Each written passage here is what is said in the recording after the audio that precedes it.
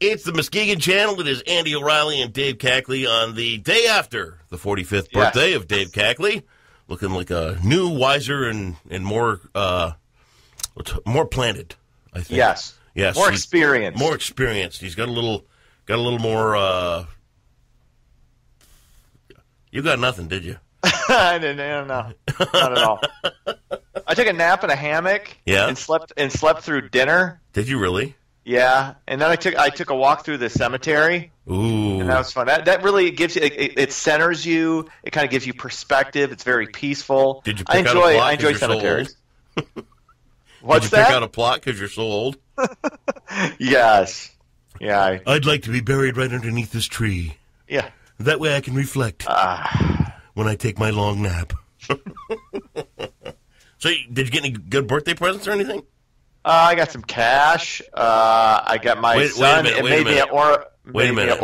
What? Somebody gave you money for your birthday? Yeah, that's the best gift. And I got a lot of just happy birthday greetings on Facebook, a lot of phone calls, some text messages. Yeah, that was nice. You got birthday money? Yeah, it doesn't. My mom gives everybody birthday money. She does. That's just what all her kids get cash. Yeah. Yeah, that's what. How much are we talking here? $10? I'm not. You don't talk about how much a gift is, especially if the gift is money. Yeah, you should talk about it. I don't talk about that. You should talk about it because everybody wants to know. How much did you get? That's uncouth. If you guess, I'll tell you. All right, I'm going to guess it was $10 and your card had a monkey on it. No, you're wrong. No, all right. Let me guess again. Your car, you got $10 and your card was Mickey Mouse. It was over 10, less than 10,000. Whoa! No, it wasn't that. Come on. A little profit sharing going on. No. Countertops.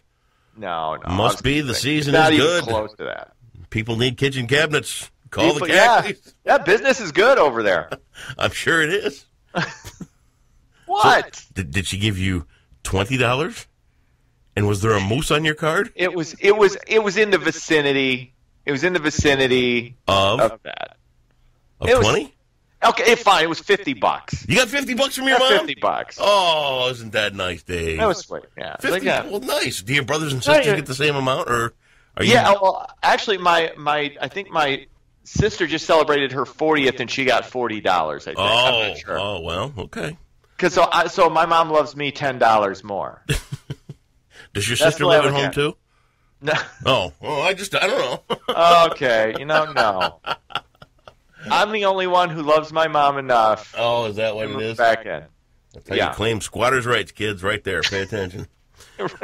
What do we got going on in the news? You know, honestly, before you get into it, after the headlines late yesterday afternoon about the senators all getting called to the White House for a briefing. Yes, that's my first story. I thought we were going to wake up with a certain Polynesian country in ashes this morning. I really did. I thought they were done. Guess we'll have to wait and see. Yeah, well, let's get right into it all then. Right. The entire U.S. Senate has been invited to the White House later this week for a briefing on North Korea. White House Press Secretary Sean Spicer confirmed the briefing for all 100 senators on Monday. The briefing is scheduled for Wednesday with the Secretary of State, Defense, as well as the Chairman of the Joint Chiefs and Director of National Intelligence providing an update to lawmakers. Now, this almost never happens. No. Very rarely is the entire Senate invited over to the White House. So that's when you know big things are going on. Some things that kind of slipped through the cracks over the weekend. North Korea's oil and gas supplies last weekend, they were basically cut off. China cut them off to a large extent, and that jacked up the gas prices over there by 85%. Also, China froze and disabled all Chinese ATMs in their country. Wow. That is where you're thinking something serious could be afoot. I don't think it's going to come to it. I think North Korea is going to back down. They have to, or, I mean, they're risking not being a country anymore, basically. Well, we'll see. But here's the thing. I mean, we don't know how close they are to a nuclear weapon. There are reports that by 2020 they could hit Seattle, Washington. but there were reports that they were 2 years close to a nuclear weapon a few years ago. So we don't know we really don't know what they have because we haven't had inspectors in there. And I think it's important to say too, and don't take this the wrong way, but we've been wrong about what other countries have had as far as ordinance goes in the past. So right. I would much prefer to see something along the line of some kind of diplomatic resolution, but I don't think we're going to get that. I don't think you can. When you're dealing with crazy people, he's not. There is no diplomacy when you're dealing with crazy people. Nope. See, that's what's scary because you don't know. This guy's backed into a corner. You don't know what could happen. Yeah.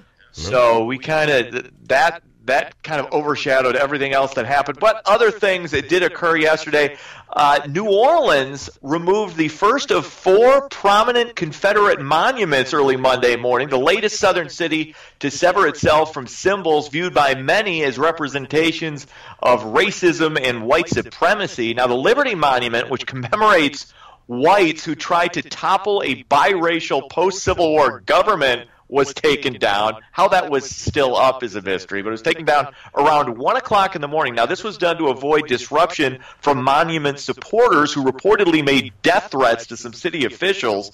Statues to Confederate General Robert E. Lee, PGD Beauregard, and Confederate President Jefferson Davis will also be removed. So, the Confederate flag, people, that's controversial. I've always been uneasy with it because I was uneasy watching the Dukes of Hazzard with the General Lee. It's like, I couldn't figure out I didn't think the Dukes were racist. You were 7. You weren't uneasy. I was a little uneasy. I had seen Roots when I was 7, and that really had a bad. I'm serious. Watching Roots had a serious effect on me as a kid. They didn't have the Roots. Roots didn't have a Confederate flag in it. No, but then I also had seen some other stuff, and so I was. What you're trying to do is tie a bunch of stuff together when you really got nothing to say. No, I do. Okay, seriously. okay. I looked at the Confederate flag as I knew that was a symbol of the South during the Civil War, and I'm like, why would they still have that?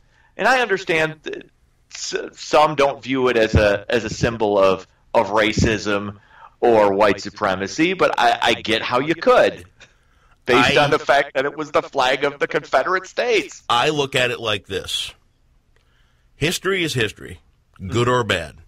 Right. I don't necessarily have to agree with and who would at this point? Who would agree with what that slavery and all that stuff? Yeah. But those monuments, good or bad, they are part of what have made the United States what it is. And what's next? Are we going to – because you look around the world and you see kind of some of the historic stuff that gets destroyed. And, when we watch ISIS destroy a bunch of stuff in some foreign land, everybody's sitting over here going, well, we got to protect world history and we got to do this, we got to do that. This is just part of our story, and I don't think it was right. I don't think it was anything to be proud of. I don't think that but to start – it's history. So your problem is it's like whitewashing history, pretending something didn't happen, so that's why we should keep them up. That's an interesting perspective. Hey,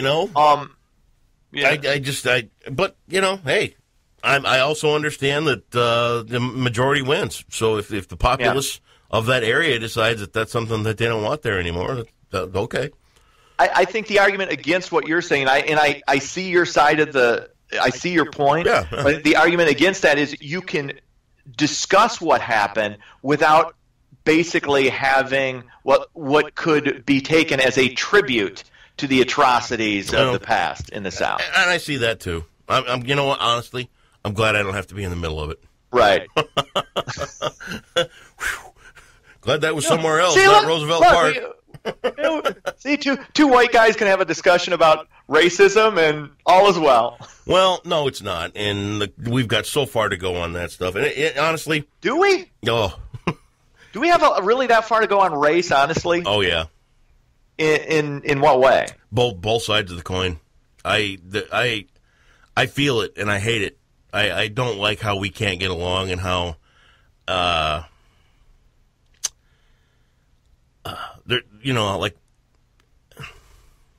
it's just terrible. I can't believe we don't get along better. Well, in 2017, we haven't figured out a way to accept people for who they are. We haven't figured out a way to cut a lot of barriers. We haven't figured out a way to extend the hand to other. It's appalling that the United States is what it is when it comes to race issues. I think we're better than we give ourselves credit for. Yeah. There are going to be individual racists, okay? Bigotry, that coincides with ignorance. There are always going to be stupid racist people, okay?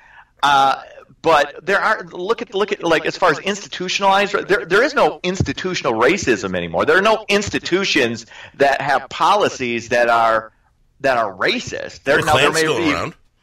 What? Well, yeah, but that's not an instant. You yes, consider the Klan a government institution? I'm talking about not a government institution, not at all. But what's the government got to do with it? I'm talking about people's hearts. Well, our government is not involved in institutional racism. No. Now, 50, 60 years ago, it was. Yeah. We did have, Jim Crow laws and that type of thing. Yeah. But we don't have that now. We have individual racists, and those are problems. But I think we've come a long way. We need to appreciate that, and take people individually instead of putting them into groups. Absolutely. Blacks, whites, whatever. Be one. See, look at us. Look at us again, solving problems. Yes, we did. Informing people and solving problems. All right, what else is going on? Police in Royal Oak, this is crazy, say a woman suspended of driving drunk on a suspended license had half a bottle of whiskey in her passenger seat when she was finally stopped. This following a 20-minute four-city chase. 50-year-old Satira M. Kitchen allegedly refused to stop following an apparent traffic violation. She proceeded through Ferndale, Detroit, Highland Park, and Royal Oak at speeds ranging from 29 to 53 miles per hour. Officers had to blow out Kitchen's front tires with stop sticks. This is Kitchen's third offense for operating while intoxicated. Yeah, it was probably a good idea to wait till she got to Royal Oak to pull her over. Why is that? Instead of pulling her over in Detroit. Why? Because it's Detroit. Oh. Wait till you get to Royal Oak. All right, now we'll get out the stop sticks. Detroit's fine. I was just there a few weeks ago. Oh, you were okay. Which section of Detroit? Well, Comerica Park. Okay. Yeah. That's. There was a dog park there. There was a nice fountain going on. So what you're saying is Detroit is rising from the ashes. That's what I'm saying. Okay. Hand in hand with Muskegon. We're building them both up. Okay, look. There you go. Look at you. Oh, you just paused. Are you there? You froze up on me. You. Oh, there you are. Oh, hang on. Oh, there. Okay. Had a Skype stutter. We had a technical faux pas there. There we go. All right, hey, speaking of Muskegon, a job fair in Muskegon will be held this Saturday in order to fill more than 200 positions along the lakeshore. It's scheduled from 9 a.m. to noon and 1 to 6 p.m. April 29th in the conference rooms at the Holiday Inn Muskegon Harbor on 3rd Street. Up to 220 seasonal and permanent positions are available. Staff is being sought for the Holiday Inn, 3rd Street Grill, Shoreline Inn, Lake House, a waterfront grill, and the Terrace Point Marina. So. Wow. Great opportunity to get yourself some extra employment or, maybe a full-time job. I have an idea for you. Have an idea for you. This is a big one. What? You could go down there and you could get yourself a job as a cabin boy on some of the nice ships here in town. Cabin Boy? Did you see the movie Cabin Boy? Yes, I did. I saw it in the theater. Yeah, I know. Me too. You would fit in great doing that. Oh, yeah. I would, yes. Put a nice little Speedo on, and you could work on the deck. Coffee, tea, or me? What would you like? They could do good at that. Hey, you know who was in Cabin Boy? David Letterman had a cameo. Yes, he did, but who was one of the main characters? One of our favorite guys from the movies of all time. Andy Richter? No. Chris Elliott? No. Was the main character. Oh, you're talking to, the guy who played literally the only impression you can do. Jimmy Gammon. Love that Jimmy Gammon feller. He was awesome in Major League. I can't do that one anymore, man. That killed my voice. I love to hear you do it. It's the oddest thing. Literally the only impression you can do, and it was spot on, was the guy who played the manager in Major League. That's right, Jimmy Gammon. It kills my throat, man. Good God almighty. All right, sports. Tigers were off. They take on the Mariners tonight. Cubs beat up on the Pirates 14-3, and it's the Bulls taking on the Celtics in Game 5 of their best-of-7 series. That tied at 2 games apiece. That's sports. Hey, on Positively Muskegon today, we've got a great story that is about forgiveness and redemption. There's an organization called One Day with God, and what they do is they bring kids in to meet their fathers in prison, and they let them spend a whole day with these kids. Gosh. And it's a big, big deal, so check that out. And then on the Muskegon channel, we're talking a little bit about the United Way has got a big party coming up Thursday. And they're going to kind of wrap up 2016, put the movers and shakers in the spotlight, that type thing. I'll be there. Oh, very cool. And get this.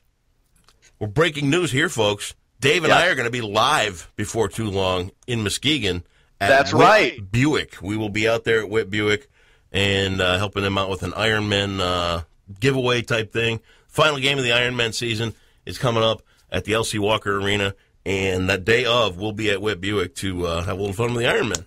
That's May 13th. Isn't that a Saturday? Yep. I think is it the 13th? I don't have my calendar here. Yeah, I thought it was noon to 2, May 13th at Whit Buick out there in Muskegon. Yeah, I'm really looking forward to that. Maybe That's 10 to to be a lot of 2. fun. Maybe 10 to noon. I'm not sure. 10 to noon. But 10 to noon. Whenever they need us, we'll be there. We'll be on the streets. Dave Cackley, go have yourself a nice Tuesday.